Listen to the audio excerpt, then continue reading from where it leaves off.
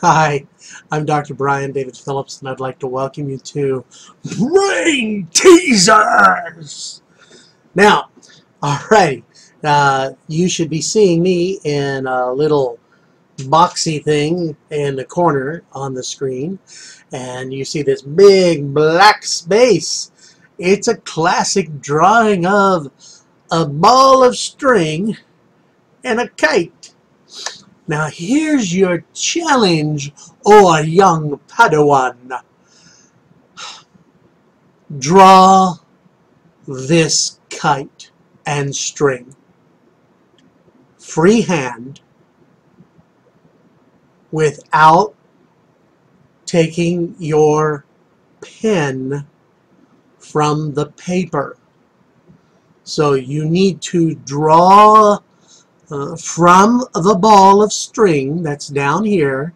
You see that happy little ball, and you draw the string, and you draw the kite, and you draw the levels of the kite and the geometric shapes, and you draw the end of the string should end in the middle. You may not pick up your pen or pencil or finger of blood from the paper. Now, I do not recommend that you first attempt this as a freehand drawing on human skin in the form of a tattoo, for you need some practice.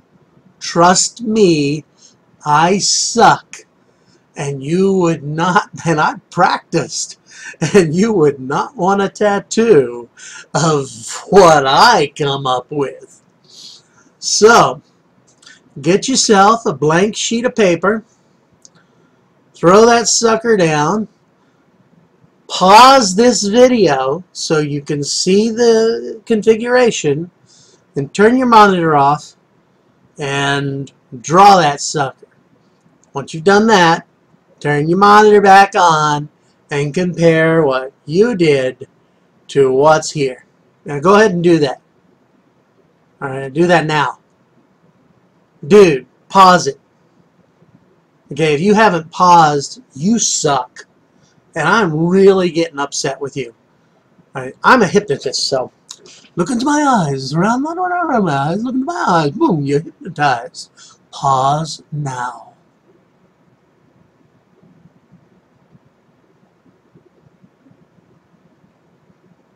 Oh, I'm sorry. I paused me. Okay, I'm assuming that you, my victim, have done your task and you've compared your piece, and it's awesome because you're incredibly brilliant, and it only took you 1, 2, 3, 10, 12, 1,372 tries to get it right. Now let me show you what I do. So first, I do a fun thing called turn off the layer so that I can play with my pen. So, oh, there it is. I have a little ball of string, and I have some fun that's about to occur. And so I take my pen. Okay, so we got my little ball guy. And now we're going to draw a string and a kite, a bunch of geometric shapes, and the end. So how do I do this? Go to my ball of string. I'm over here at the ball of string. You see that? And then I just, from the ball of string, I need to go up into the air freehand in an almost perfectly not straight line. Yes. Oh, it's a box kite, so, or a triangle, a diamond shape, so I need to do the outside of the kite first.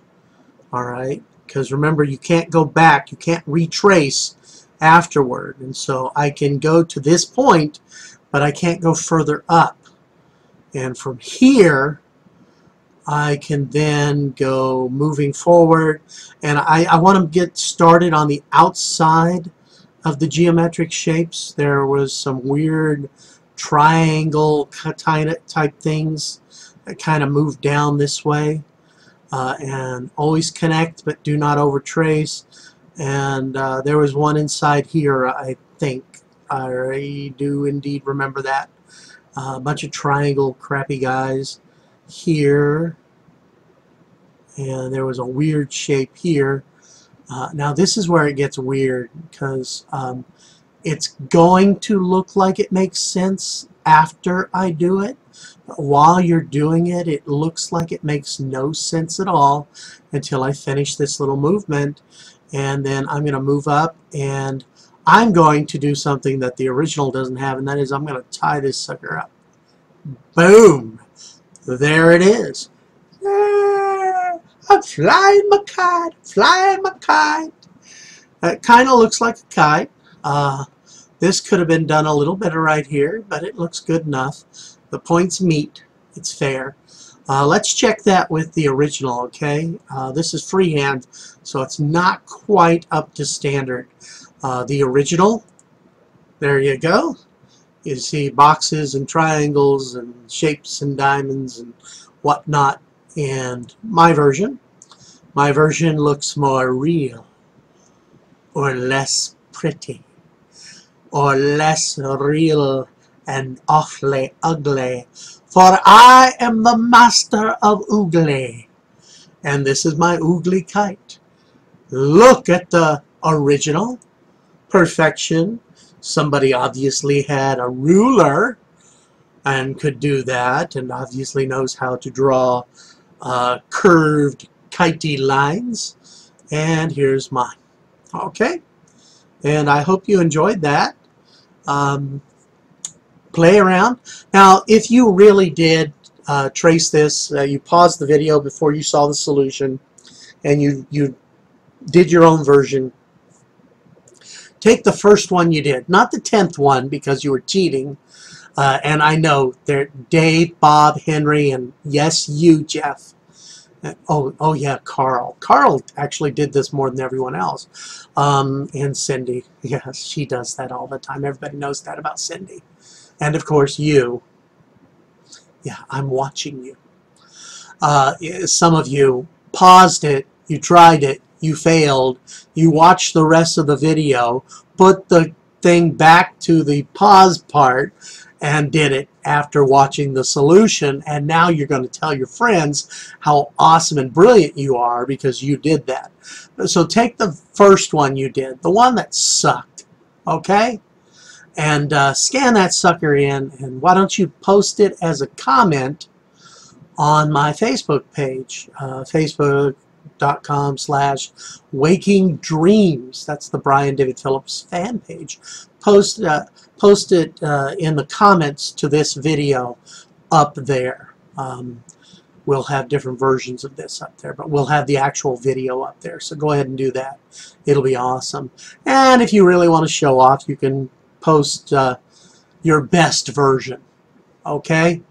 But be that as it may, I hope you have enjoyed the hypnotic kite of doom, and I hope you enjoy my videos, and I strongly encourage you, why don't you go ahead and click subscribe to my YouTube channel, click like on my Facebook, and oh heck, join my webpage at briandavidphillips.net. And if you go to /blog on there, you can read all sorts of wonderful goodness. Until next time, this is Dr. Brian David Phillips, and live, trance, and prosper. And oh, by the way, go to my website, look up the stuff on critical thinking, and you may find more logic puzzles and all sorts of neat stuff. And if you want to learn about critical thinking, well, I can teach you that too. I teach lots of stuff. I'm awesome. Go ahead and agree with me. Yes, he is. Live, trance, and prosper. Bye-bye.